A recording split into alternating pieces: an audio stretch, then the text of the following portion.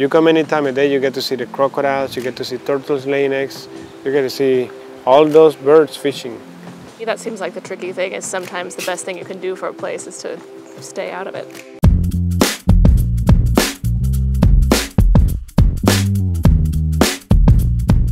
So most of us have heard of ecotourism, but the term itself can feel like a little bit of an oxymoron.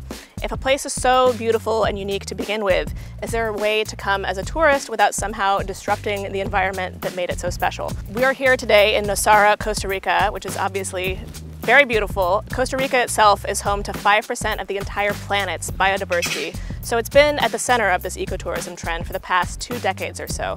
Today, we're trying to find out how and if you can even visit a place like this as an outsider without somehow messing the entire thing up. Before you book your trip, do some research. Is tourism helping fund local sustainability efforts or contributing to development that's trampling the local environment? Does a company advertise itself as eco-friendly? And if it does, what practices does it use to back up those claims? And has the local government expressed a commitment to environmental preservation and launched programs that are working towards that goal? Work with a local guide or company. No one will understand and be invested in an area like a person who actually lives there. I found Rio, whose family has lived in this area for 300 years, so he knows what he's talking about. It's important to get to know the right people. You have to get to know the locals, what they think of you as a foreigner and what they expect from you. Respecting, right? If you respect the environment, if you respect what they believe in, then everything should be in harmony. When you visit a place this incredible, you might start daydreaming about a vacation house so you can visit all the time. But construction and empty houses are the last thing that a delicate ecosystem needs. In the beginning, people come to this area, falls in love with the place. They see the monkeys hanging up on the trees. And then the next thing they know when they come and buy is that they tear down the same tree they saw the monkey in order to make a house. So that is the kind of things that we locals try to avoid and hopefully try to make the foreigners, the people who come and live here, to understand. What are some of the first things that you tell tourists or foreigners when they're visiting about how to respect nature, how to interact with the animals, how to respect local culture? One of those are related to the shells on a beach. We no longer allow the people to collect shells, and that is also being reinforced by the same government. The shells are going to be reused over and over for the hermit crabs and other animals. Instead of that, just collect trash and bring it back to the place you are at, instead of just picking up the shells. Common mistakes are grabbing branches.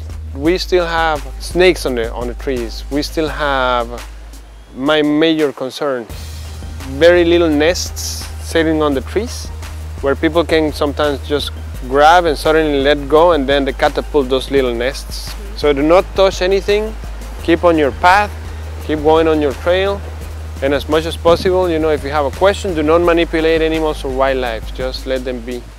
I wonder about this particularly with regards to the animals. I feel like anytime someone comes to a place like this, they want to have their little selfie with the sloth for their new profile picture. What do you tell people to do? Should they be taking pictures with the animals? Should they just be hanging back, not feeding them ever, right? The animals should not be fed. It should not be taken by people. It should not be pets. The animals should just be animals in the wild. And luckily for us, we have so much wild here. Just let them be.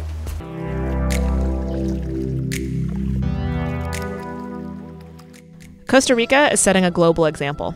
99% of their electricity comes from renewable resources, and the country announced plans to go carbon neutral by 2050, which means the government, citizens, and tourists need to be conscious of every choice they make. Why do you think people here are so environmentally focused?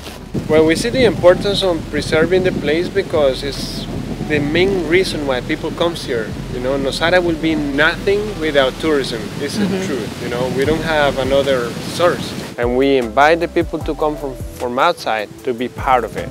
That is a magical connection right there.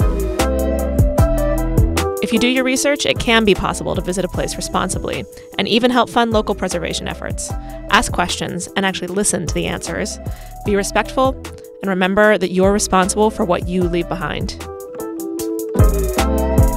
For more travel hacks from around the world and from Costa Rica specifically, like and subscribe to Lifehacker on YouTube.